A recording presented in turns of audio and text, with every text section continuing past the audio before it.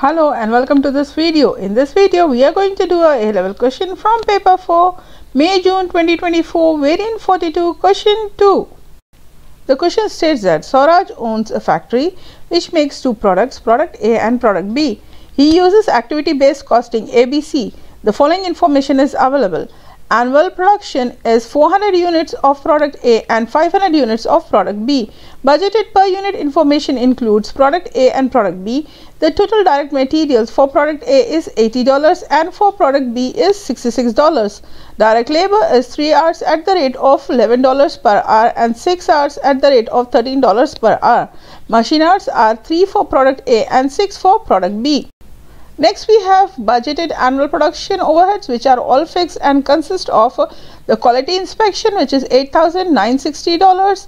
There are 210 inspection for product A and 350 for product B. Order processing 12,800. There are 1,200 orders for product A and 200 for product B. Depreciation is 8,820. Machinery used has a carrying value of $54,000 for product A and $72,000 for product B. Other overheads $18,000. These are apportioned on the basis of units produced. Then we have selling price for each product is calculated using markup of 100% on the production cost. In the A bit of the question, we are asked to state why the cost drivers are used in application of activity-based costing ABC. You see, when we talk about the cost drivers, here we have cost drivers like quality inspection, order processing and depreciation. All this relates to cost and we can effectively allocate this into different indirect costs when we use this as cost drivers. Moreover, cost drivers help us or assist us in allocating, apportionating or dividing the overheads between various activities, like here we have product A and product B. In the B bit of the question, we are asked to calculate the selling price of one unit of each product, that is product A and product B. We have to find the selling price for one unit. So we'll start with the working notes. The direct material cost per unit was already given. We'll start with the direct labor cost. For product A, it was given that we require 3 labor hours and the rate per hour is $11. So 3 times 11 will be $33. For product B, we require 6 labor hours and the rate per hour is $13. So 6 times 13 will be $78. Then the overheads, which will be our cost drivers, we are going to allocate them. Here we have quality inspection, order processing and depreciation. So for ABC accounting, we have a formula that is cost driver rate will be equal to the cost pool value divided by the number of use of the cost drivers. So we'll start with the quality inspection and we'll find the rate per quality inspection, which will be the cost pool value. Here it is given as $8,960 divided by the number of use of the cost driver. For product A, we require 210 quality inspection and for product B, we require 350 quality inspection. So together it will be 560 quality inspection. So 8,960 divided by 560, we get the value as $16 per quality inspection. Now for product A, we require 210 quality inspections. So 210 times 16 will be $3,360, which will be the amount apportioned to product A for quality inspection. Or we can apportion them by using the ratio as we are doing in the working notes. That is, we can simply apportion it in the ratio of 210 is to 360 between product A and product B. That is 8,960 times 210, which is the number of quality inspection for product A, divided by the total, that is 210 plus 350, which will be 560. We get the same value as $3,360. This is the total quality inspection cost for the production of product A. We are producing 400 units and for this the quality inspection cost was $3,360. We will find for one unit how much, as we have to find the unit selling price. So the unit cost for the quality inspection will be $3,360 divided by 400, which will be $8.40. Then for product B, in the same way, we have already calculated the rate of quality inspection. So we can take 350, which are the number of quality inspection required for product A, times 16, which will be 5,600 or we can apportion it in the ratio form, that is 8,960 times 350 are the total number of inspection required divided by the total, which is 560, so it will be $5,600. Now this is for the total production of product B, and we are producing 500 units of product B, and the total quality inspection cost will be 5,600. For 1 unit, how much? So when we cross multiply this, unit cost for quality inspection for product B will be 5,600 divided by 500, which will be $11.20. Next we have order processing cost, and this will be apportioned between product A and product B as 120:200. That is 120 are the orders processed for product A and 200 are the orders processed for product B. The total order processing cost was given as 12,800. So for product A it will be 12,800 times 120, which is for product A, divided by the total, that is 120 plus 200 will be 320. We get the order processing cost for product A is 4,800 as total, and we are producing 400 units, and for this the order processing cost is 4,800. For 1 unit, how much? So when we cross multiply this, it will be 4,800 times 1 divided by 400. So the unit order processing cost for product A is 4,800 divided by 400, which will be $12. Then in the same way for product B, it will be 12,800, which is the total, times 200, which is for product B, divided by the total, which is 320. We get the value as $8,000. 500 units, it is $8,000. For 1 unit, how much? So when we cross multiply this, it will be 8,000 times 1 divided by 500. So for 1 unit of product B, the order processing cost will be $16. Next we have depreciation, and this will be apportioned on the basis of the carrying value of the machinery for product A and product B. The carrying value for the machinery for product A is $54,000 and for product B is $72,000. When we take the zeros out, it will be 54:72. So now for product A, the depreciation total amount was given as $8,820 times 54, which is we have for product A, divided by total, that is 54 plus 72, which will be 126. So we get the value of depreciation for the total production of product A as $3,780. Then again this is for 400 units.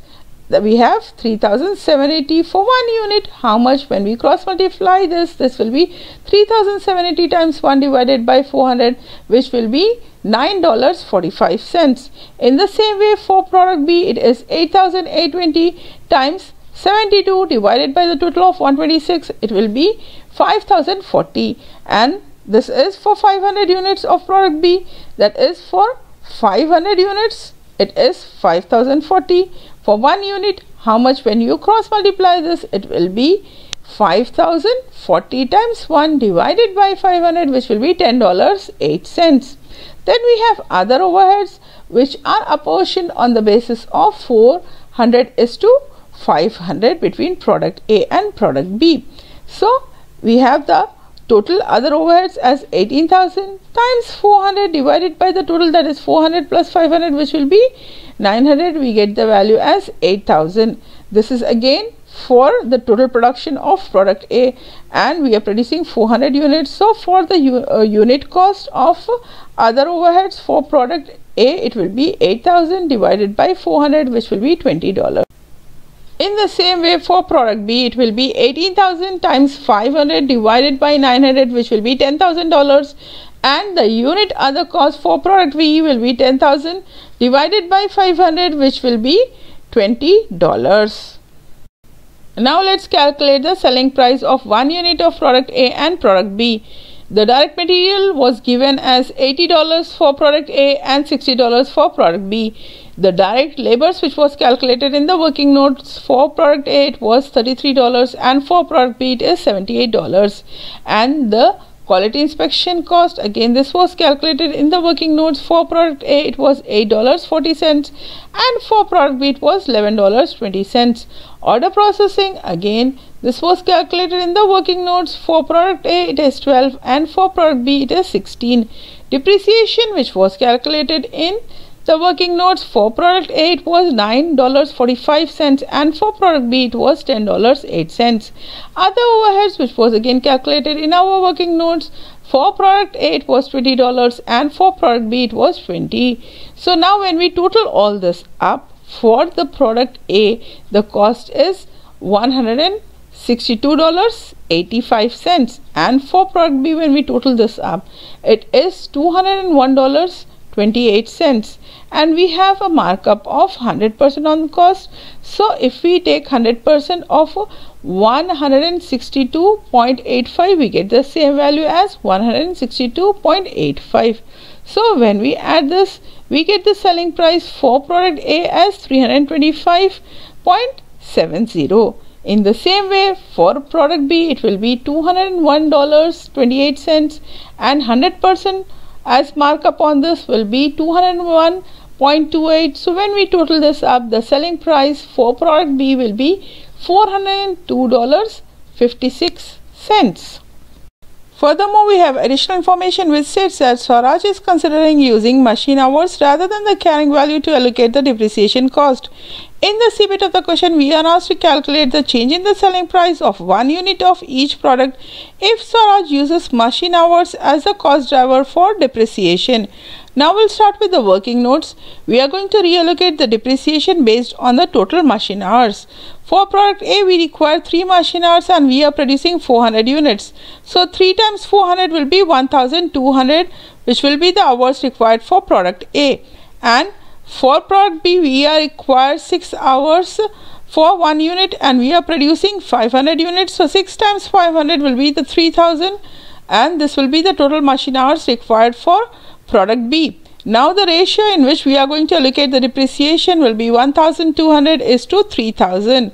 So for product A, we'll start with the total depreciation which was given as $8,820 times 1200, which is the machine hours for product A, divided by the total, that is 1200 plus 3000, which will be 4200. We get the value for product A as 2520 as total depreciation for total production.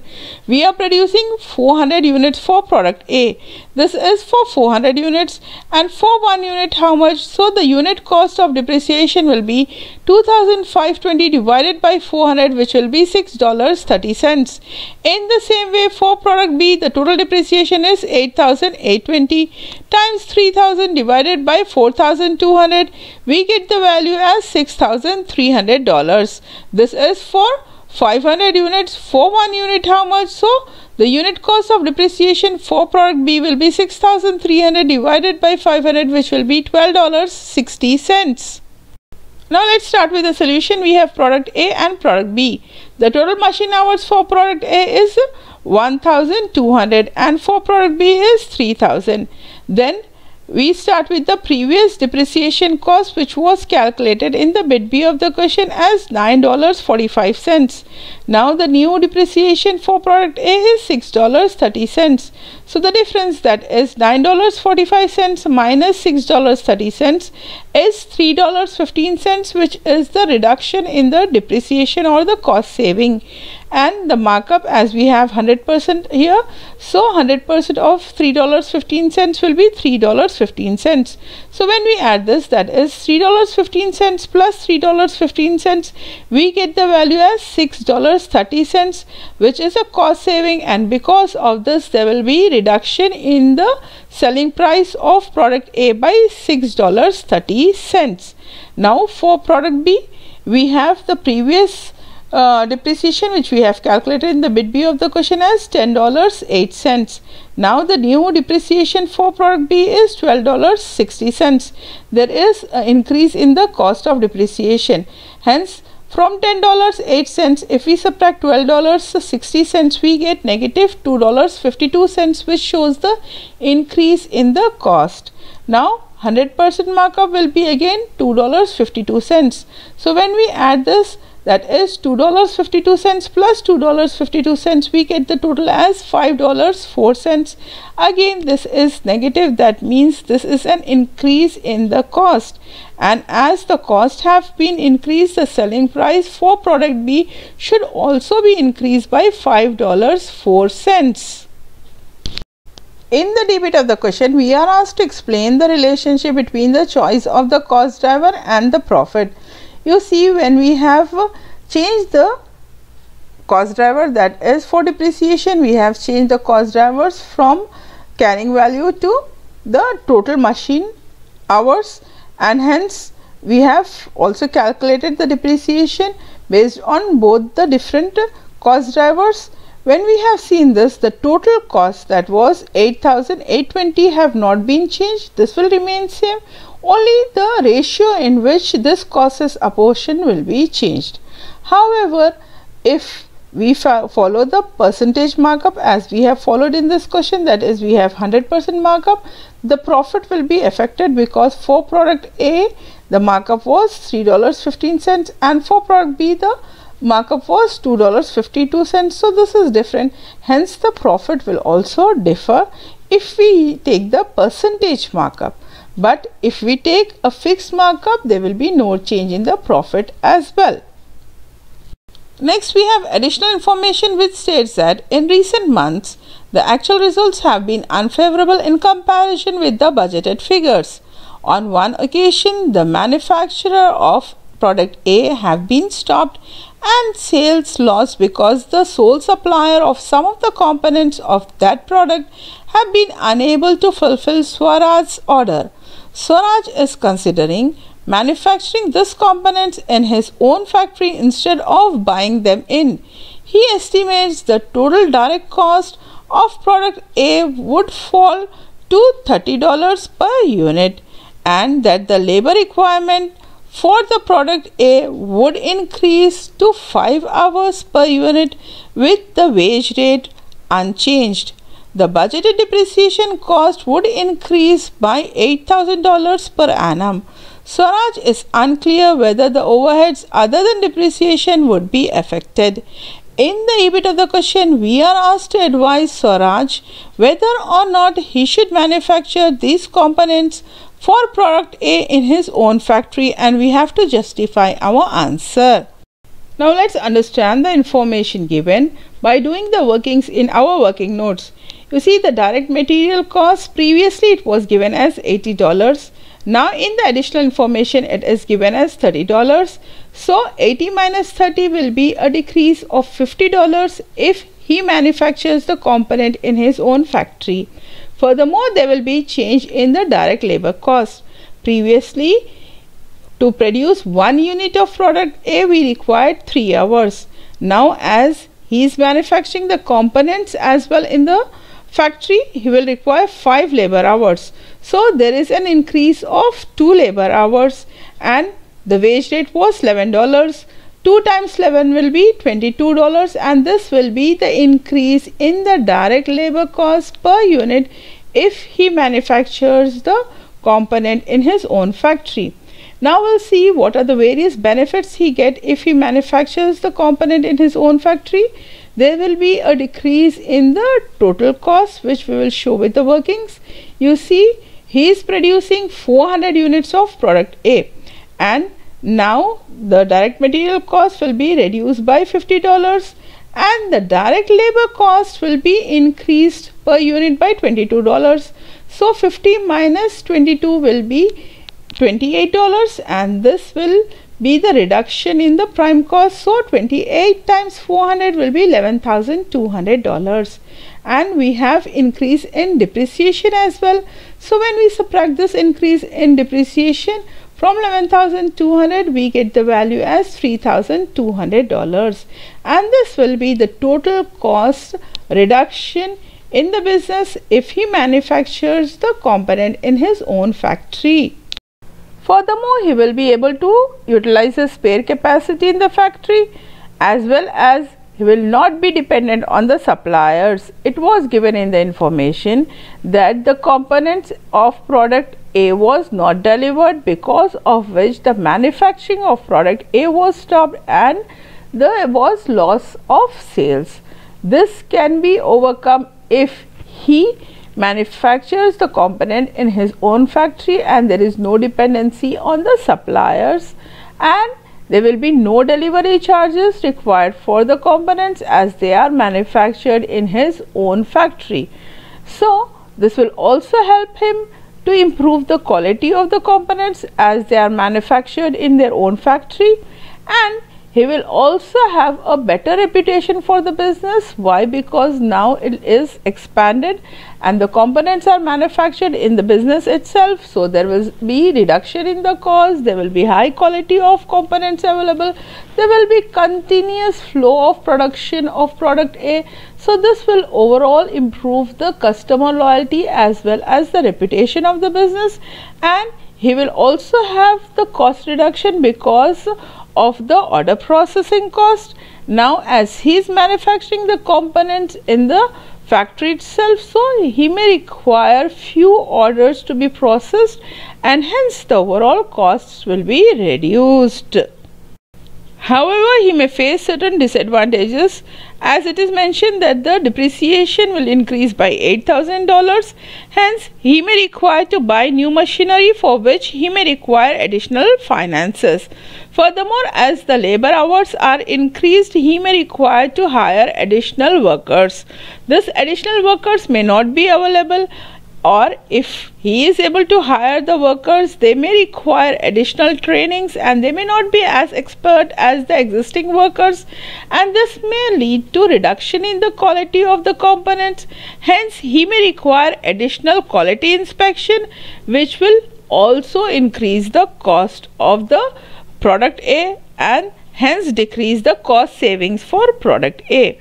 However, as the advantages are more when compared to disadvantages, I will advise Swaraj that he manufactures the components of product A in his own factory and eliminate the dependency on the suppliers. So with this, we have completed this question. Thanks for watching my videos and have a blessed life.